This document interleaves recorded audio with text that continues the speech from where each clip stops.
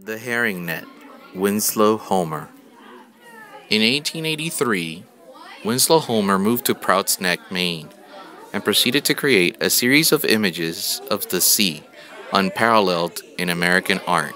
Long inspired by the subject, Homer had spent summers visiting New England's fishing villages during the 1870s, and in 1881, he made a trip to a fishing community in Tynemouth, England, that fundamentally changed his work and life.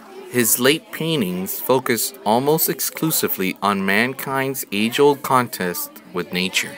Here, in The Herring Net, Homer depicted the heroic effort of fishermen at their daily work, hauling in an abundant catch of herring. In a small dory, two figures loom large against the mist on the horizon, through which the sails of the mother schooners are dimly visible. While one fisherman hauls in the netted and glistening herring, the other, a boy, unloads the catch.